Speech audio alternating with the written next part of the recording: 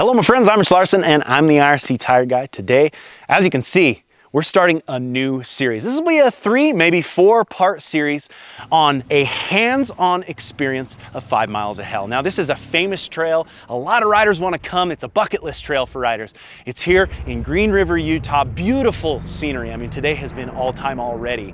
We've got rain, the dirt is perfect. These sticky rocks are cleaned of the sand. It's been so much fun already riding. And what I want to do is break down the major sections of this course. Now, we are on the first section. We're gonna get right into it with a breakdown on how we approach. We're gonna give you the easy lines, the hard lines, doing everything we can to make sure we get dialed in for your trip to 5 miles of hell. So let's get right into it. Starting with the first major section that you're gonna experience in 5 miles of hell. You will see this 90-degree paint. Now, of course, the whole trail, we're following these white dashes. This 90-degree paint means you're turning that way. Now, obviously, we're gonna break down a few lines here, but I remember the first time I rode this, I actually went that way. The paint wasn't so great. Nowadays, it's painted in perfect. You can see exactly where you're going and plan out your route. Now, this is that first little experience that you're gonna have at 5 miles of hell of the gnarliness of this terrain. This is a pretty decent sized wall. I mean, you can tell by me standing here, hopefully, that it's pretty steep, and we've also got kind of multiple lines. So what I wanna do is break this down for you. So we're gonna start with the easy line. Now, first thing we do, we're always looking for flat places to start. We're always looking for an advantage with our tires. The flatter it is, the better we're gonna be. We don't wanna be starting halfway off camber on a ledge. We wanna give ourselves the highest likelihood. So actually what I would do is run it a little bit past this 90-degree mark. Now, as you can see here, we've got a nice flat section, pretty flat, right here that's gonna line you up perfectly for the easier route on this section.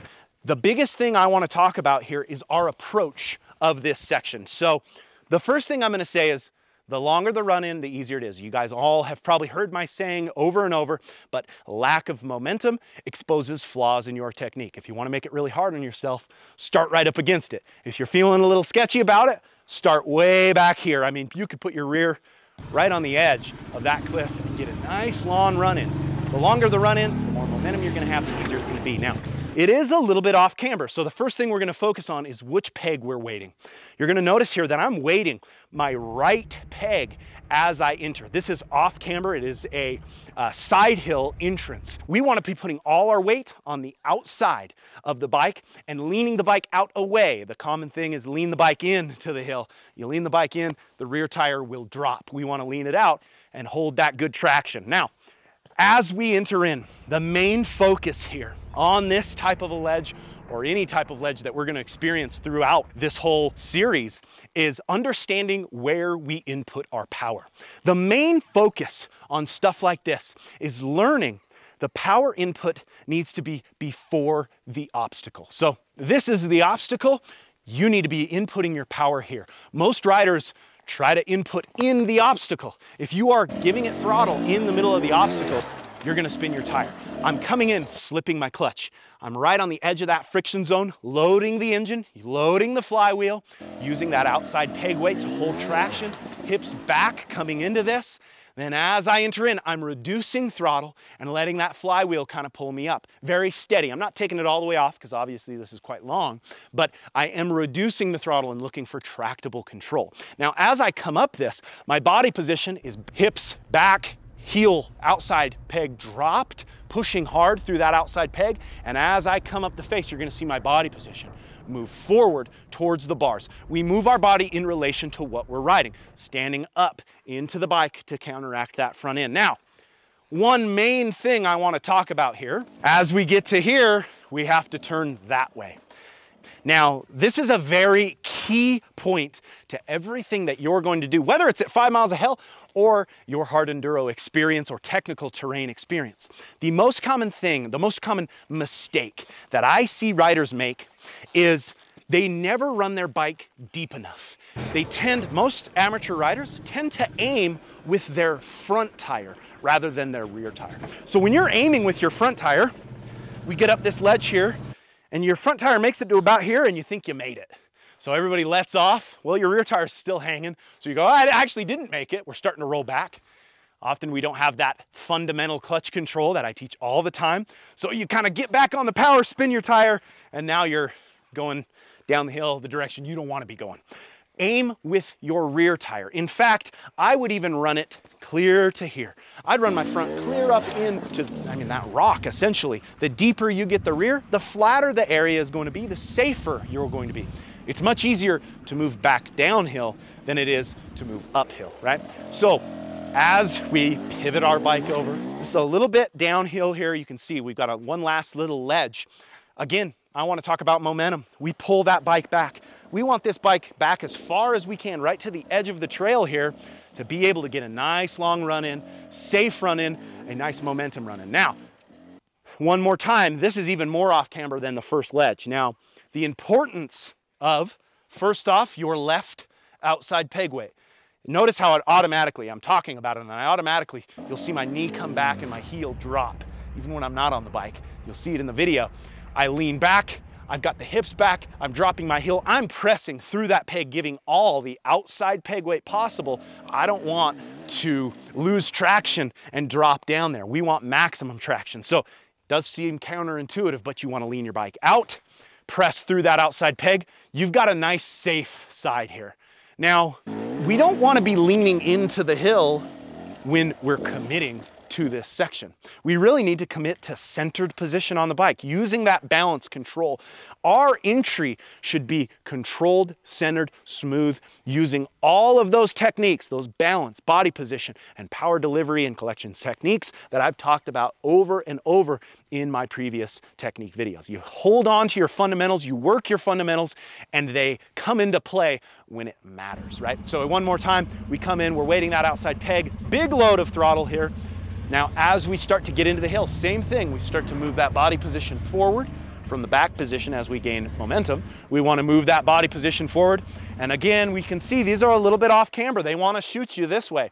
So we need to keep that front tire light and floating above these so they're not pushing us in one direction or the other. They're keeping us nice and straight, trusting our rear tire. I'm telling you right now, it's grippy out here. It's rained today, but you'll see, I'm gripping through all of this because first off, I've got an IRC tire on. Second off, I'm using proper form more than anything. It's all about proper form. You could probably get through this with a Moto tire pretty easily. So maximum traction here, pressing on that outside peg, maximum momentum, letting that bike pull you. That is the easier route. Now we're going to break down the more technical route. All right, so we are on to the more advanced route up this first major section at 5 miles of hell. Now, as you can see, we're back at the 90-degree turn. So there's a couple ways we can approach this. You'll notice on my first run, I go a little wider. I set myself up higher, and working through the easier section, we want to give ourselves all the momentum. Now, on this more advanced stuff, we're turning and we're almost using this inside little bit of a cliff here as a bank to gain our speed. So you're going to see I'm going to come a little bit wider down at the bottom. I'm kind of use this as an apex to set myself up for the big wall, hitting it all in one so I don't have to turn and pivot and do all the stuff that we did on the first one. Now, again, this is a more advanced run here, and it's more intimidating than anything. Now, there's two ways that you can hit this, and commonly, I would bet most of you who are looking at the video right now probably would say, let's run it right here. Now you can see we have less of an initial ledge, nice little flat spot where we can get on that power and gain momentum, and then running it up this cliff, this red cliff. This gap here is something that I see so often. Riders see a gap, whether it be in between two tractor tires on an endurocross track or in between two cliffs on a trail. They tend to move to the gap. The gap isn't always the best place to go. Now, this one, as you can see, this is almost an S curve. We have to move up here, turn to the left, then turn to the right at the top. The problem with that is you're executing two turns in a pretty dang steep cliff. Mid-cliff, you're executing turns, which isn't the best for riders who don't have that ultimate trial skill. Now, I'll show you both ways, but I think you will see as I hit this section, I'm not hitting this as clean as I am the other way. Now, the other way is Again, we're kind of using that where that 100 or that 90-degree paint was, and we're cutting in tight. Now, again, this looks like it's not going to be the best. We're getting really close to this inside wall, but we have a nice flat spot here. The reason why I do this is even though initially it's not quite as good, even though initially it's a little bit of a cliff and we also are a little off camber, because I trust in my tires, I trust in my traction, I'm weighting that left peg here, pressing through.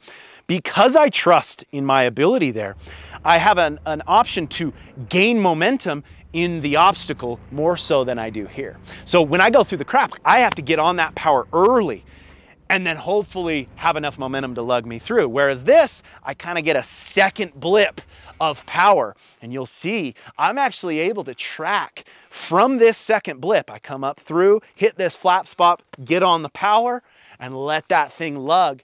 It's a little more true. You gotta think it's allowing me to be able to hold that momentum and track through this. So again, I'm kind of using this second section here to really get that momentum and pull me through. Now, on top of that, you're gonna see this is quite steep. May not seem it on video, but it is quite steep. This second bit here, it takes a lot of body position to stay ahead of the machine. So once again, we're using that body position back as we gain momentum, those hips back, pressing through the pegs, dropping our heels. Then as we come up into this section, this is where we start to move. Knees over toes, we're bringing that weight forward, staying above the machine in relation to what we're riding. This is very steep. The only way we can stay above the machine is get up over the front of the bike. Now, I'm not saying throw your hips forward like this. My hips, you'll see, will stay stationary the entire time, but I am moving knees over toes and holding that front end down as I track up, hopefully no dabs in this situation. So this is a technical section, but once again, we start hips back and we drive through the same way we would in any obstacle. The fundamentals of understanding of body position, balance, power delivery with collection is extremely important here. And again, that fundamental practice will pay dividends when it matters. All right, guys, here is the live breakdown of the approach of the easier line, okay? So now we're down in the bottom. First thing, we got a little bit of a ledge. Same as I always said, you wanna come in with momentum, centered, balanced, a good amount of throttle, and then a lug. Here we go, listen. Hear that, and now we're lugging. Boom, we get to here. Now we can go foot down, we could also do it trial style, but most of you guys are gonna be doing it foot down. We work that bike back just like a 3-point turn, pulling ourselves as close to this edge as we can. Now, you can see here, I'm not 100% straight for this, and I mentioned, I want you guys to be as straight as possible. Notice I'm using the uphill side for you shorter riders. Uphill side to help you with your inseam, right? Pull that back. Now, notice, I'm pulling that thing back. I have a nice smooth, straight run in. I want you to listen to my bike here. I'm gonna come in smooth, onto the power initially, and then I lug all the way. Remember I said run it deep. I'm also focusing on a heavy outside peg weight. It's downhill here.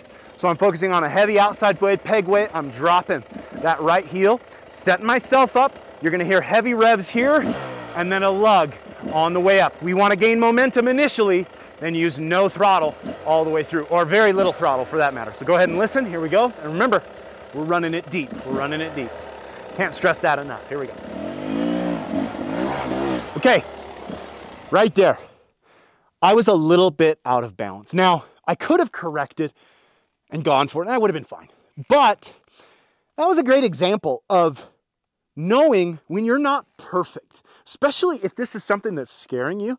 If you're not perfect coming in, stop, flip around, turn the bike around, get yourself set up clean. We want to have a nice, straight, true run-in. Again, I could have just gone, but I want you guys to see that even if you're feeling sketchy, you don't need to send it. Like the whole when in doubt, throttle out thing, that's the worst saying ever invented. It's when in doubt, use proper form, okay? So here we go, it's all good. I'm gonna switch this thing around.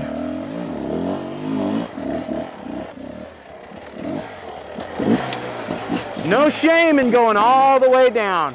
Of course, I could have done a pivot turn or whatever. done some front end hops, it's fine.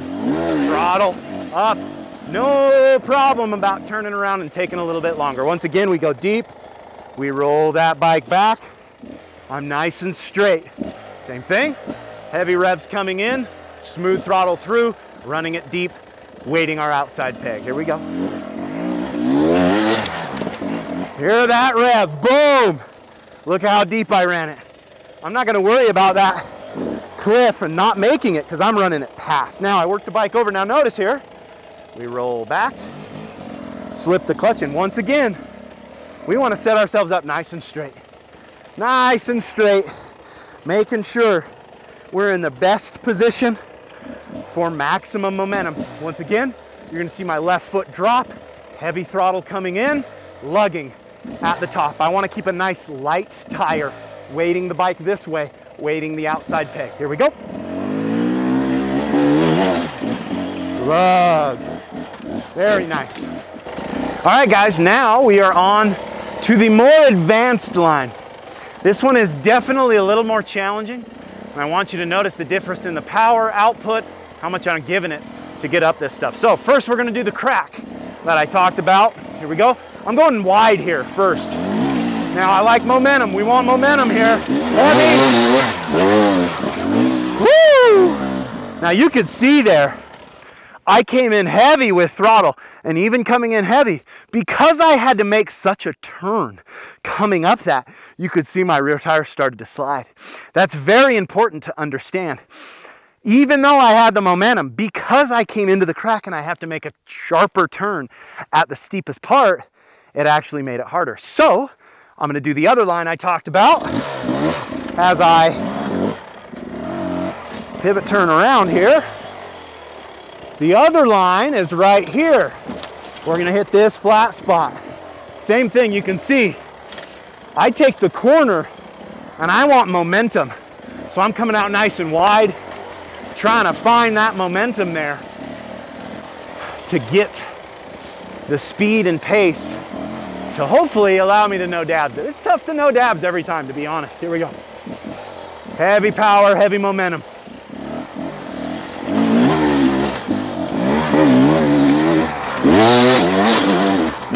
You can see how much better that was. No dabs with ease because I didn't have to turn so much. I come in with heavy power, I'm dropping those heels, heaping that weight back, and then as we get to the top, I bring that weight forward and let that bike lug and pull me. That's a good section. Here's the thing, guys. This is kind of a gatekeeper, if you will, of 5 miles of hell. A lot of guys get to this place and they go, wow, that's a heck of an obstacle. Using your fundamental technique, you can conquer this obstacle. We want momentum. We want proper body position. We don't want to over rev. We want to keep that bike in that tractable power. These rocks will pull you.